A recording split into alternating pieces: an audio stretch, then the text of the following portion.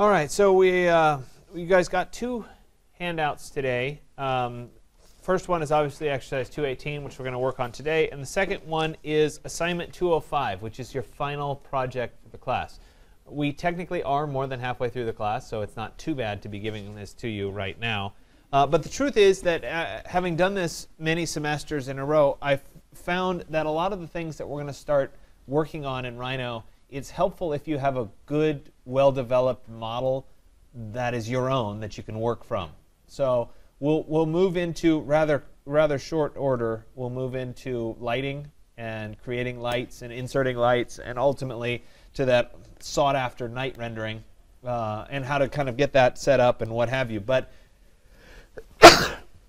sorry, it's a lot easier if you have a model to work with. And so I'm going to spend the next 2 class days, this whole week, giving you essentially a full 3 hours, or 2 hours and 40-something minutes, to work on this. And so at the end of this week, I have an expectation that your assignment 205 geometry, essentially your cabin, is very well developed. You guys have the skills to really develop this and get it ready for production mode. It doesn't mean that after the end of this week you're going to completely stop working on it. Obviously you're going to keep tweaking it, you're going to make it better. All the designs that have been done in the past weren't resolved in just 2 class days. But if you have this, you'll learn a lot from it, and you then have something to work with. Otherwise I'd have to give you something arbitrary to play around with, and you just wouldn't learn as much. So I think you'll get a lot more out of it if you spend the time working on it now. So in terms of the assignment, it's the same as it was last semester. Actually, it's the same as it's been for several semesters. You are going to be making a 500 square foot artist's retreat. You can pick the artist, and that is very loose in its definition. But if you want this to be, basically the more you want to take this, the more you can be specific to a particular artist. There's 2 locations. One is on the coast. I'm going to show you the locations in just a second. The other one is up near Lake Tahoe. You could pick either location. Obviously, each location has different advantages and disadvantages. Both are not currently accessible by road. So this is a retreat where you'd walk to this particular location, or you'd hike to this location to really get away from things. In the nature of construction, let's say you have access to a helicopter and your budget is non-existent. It doesn't matter. You can fly things in as appropriate. I do want you to be aware of the topography, so aware of the site itself, and aware of things like what's north, what's south, what has sun, what has daylight, where the winds come from, that sort of thing as part of it. In terms of program in your retreat, there's probably some kind of a sleeping space, a cooking space. There's probably something to do with the artist. There's a studio space or a practice space or whatever, a shop, I don't know. There probably should be some kind of a bathroom. We'll assume for the moment that you have access to sewer and utilities and that sort of thing in this location. So I'll show you those 2 things. As we go forward, you're going to be required 4 renderings as part of this, and this all spells it out, and I'll remind you a bunch. 1 exterior daylight rendering, 1 interior daylight rendering, 1 exterior night rendering, and 1 interior night rendering. So there's 4 primary renderings that you'll be doing as part of this. High resolution, good quality, lots of detail, great materials, etc. Obviously, to do the night rendering, you have to do lights and you have to install lights and that sort of thing, which you don't know how to do just yet, but we will cover. The other thing that I found is that all too often people used to go through this class great at rendering, but they had no idea how to get quality line drawings out of Rhino so that you could do sections and elevations and plans and whatever. Rhino isn't as good as AutoCAD, for example, at doing line weights and that kind of thing, but it's really good once you have this established great 3D model at making line drawings. Like, we can cut sections, we can do plans, we can do a lot of stuff with our 3D model. And so I want to emphasize that. You will need to do 2 drawings. One is a plan and one is a section. If you'd like to do an elevation, I'm okay with that too. If you'd like to give me more than 4 renderings, that's okay too. but the minimum is 4 renderings and 2 drawings, plan and section. We will cover all of those as you go forward. This is part of the reason that you need a well-developed model, is because if you're going to cut plans and sections, we need a well-developed model to do that. No surprise. Okay? So all of the things like, I think probably the best way of illustrating this, I could give you some arbitrary file and you could learn to cut a section through it. If you cut a section through your actual retreat file, you'll learn a lot more because it's your file at how to do it. So that's the reason that you're doing this now, so that you're ready a little bit later on. All of this is due on Monday, December 11th, which is that first Monday in finals week. I always do it on the first Monday so that you guys can get it done because you're dealing with other stuff. When's 220 due? Do you know yet? Hopefully on Wednesday.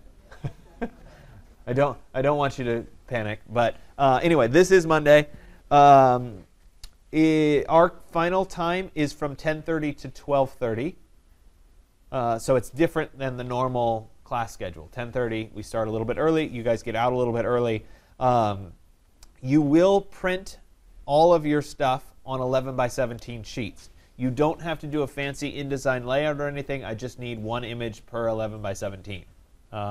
The reason that I do this is they ultimately go into a semester book at the end of the semester. So this is the spring semester's final, right? And all of their drawings are in here. So I'll throw this in the back and you can look at it. The renderings never look as good when they're printed out as they do on the computer, but there's a few in here that are decent. Like this one turned out pretty well, for example, in print form. So the point is that I always do this so that I have a record of what everybody does, which is why I need the 11 by 17s. We'll put them out on the table in the back, or we'll hang them on the wall depending on what's going on, and you guys will be able to see it, and then you'll eat your donut and life will be good. So anyway, that's kind of where we're going with that. The class is officially over at 12:30 on Monday the 11th of December. So that's it. You can't submit any more comments after that. You can't, well, you can, but it won't count. Or if you just love writing comments, you can comment all through winter break. That's up to you. But you have to turn everything in. All your regrades are due. Officially, that's the end. That's the cutoff for everything. Okay? So I just like to kind of emphasize that. So in terms of what we're doing today, we're going to start by doing kind of a site analysis. I want you guys to become familiar with the area, decide on which site you plan on doing, and then you're just going to work on the geometry of the house or the retreat. So it's about that space. It's about designing that space. You guys get a good 2.5-hour chunk to work on that today. Go for it. The more you do, the better. Next class, we'll talk about establishing the system of blocks and how you reference one file to the other and how you bring that house into the site. And so we'll deal with those kinds of problems next class. So in terms of the sites themselves, I have a zip file here that has information on the building sites in it. It's available on the course website. If you go to assignment 205 and you click on the zip file with site information, I believe it's also listed under today's exercise, so you can get to it either way. When you click on that zip file, it'll download. If you extract it, there's a few things. There's a SketchUp site for both of these. Notice SketchUp site, you can bring it into Rhino. I'm trying to make it relatively easy for you. But there's also 2 Google Earth files. If you double click on site 1, for example, it will open up Google Earth, maybe.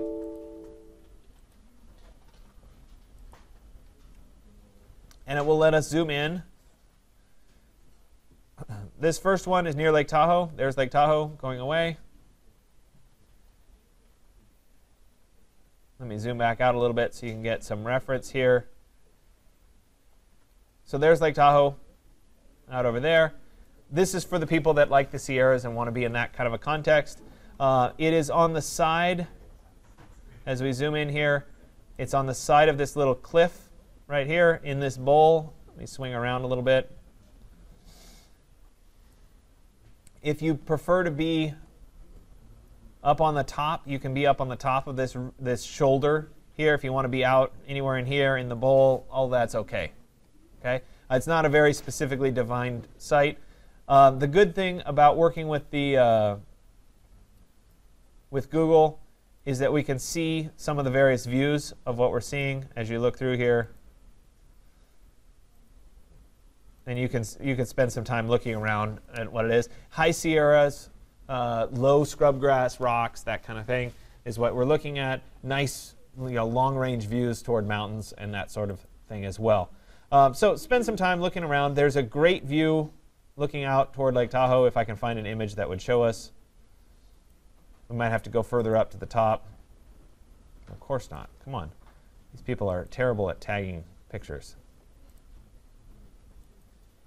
They're all looking the opposite way. Come on, somebody. Give me a view looking the other direction.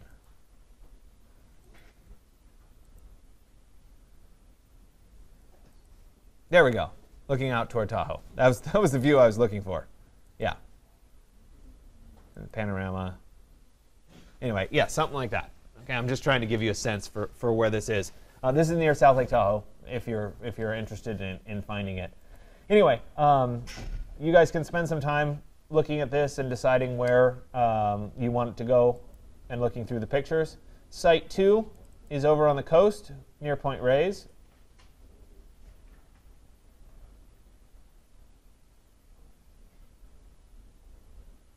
Interesting, we have the black and white version of this, which is life. Anyway, Point Reyes traditionally comes out this direction, but this whole sliver here, you're going to be way out at the end of this point. Right there. There's some nice pictures out at the end that you can see. It's very California coast. So maybe referencing, Sea Ranch or something like that. Cliffs on the side. I'm okay if you want to build on the side, perched out on one of these little cliffs. There's a beach nearby. If you want to be up on the top in the flat section, that's fine. Obviously, our general orientation, the sun's going to set over here. So you're going to be looking out that way. You're going to have strong offshore winds, etc. Okay? So spend a little bit of time investigating and looking at these pictures and really seeing what's happening. There you go. As you zoom in, you can kind of see the cliffside and that sort of thing. So there's a lot of flexibility in terms of where you place your building on this particular site as well. Don't worry too much about terrain. We're going to work with it. Obviously, if you're going to go on the side of a cliff, you want to have your building stacked up so that it's taller rather than flat. If you're thinking it's going to be more on the top surface here, you're going to go more flat. I'll talk about how do you manipulate your building to accomplish it, but you have to have a little bit of vision. Do you want it, on the side of the hill with stairs, or do you want it more flat? You have to kind of sort through that. Trying to think if there's anything else. Are there any questions about all this? No? So again, the goal for you guys is to spend your time working today. I expect after today and Wednesday that you will have a lot of this kind of resolved. You'll have a good design going forward. That should help you. Recognize this does have a slider here. Let's see if we can get a more colored version here. There we go. There's the colored version. That's the one I was looking for. Anyway, more resolved the better. More detailed the better. And we'll go into more detail about the integration later. Yeah. So just to see if I understood well, the piece of land that is in SketchUp is basically the artist's land, and we can work anywhere on that land. Yep. On that land? Okay. Exactly. It's very loose. It's very loose in terms of where it is. Trying to be flexible, to accommodate a large varying program. Okay. Would you like us to come up with our own design for the building? Or Yes, it is definitely your own. So this is all your own. If you're more advanced and you want to use this as more a portfolio piece, then tying it more into who the artist is, why you're designing a certain way, that can be helpful in terms of snowballing this. If you're earlier in your design career and you want to keep it simpler, you could even argue that you yourself are an artist, so you could be doing it for yourself. It's meant to be loose, but at the same time, you can see where you could take it, you could do a Richard Serra building and it's going to be all Corten steel or whatever, depending on your interest in pushing the program and the theme. All right? So I'll turn you loose now. I know it was short, me talking, but it gives you a good solid hour and a half or 2.5 hours to work on this. The more production you have, the better.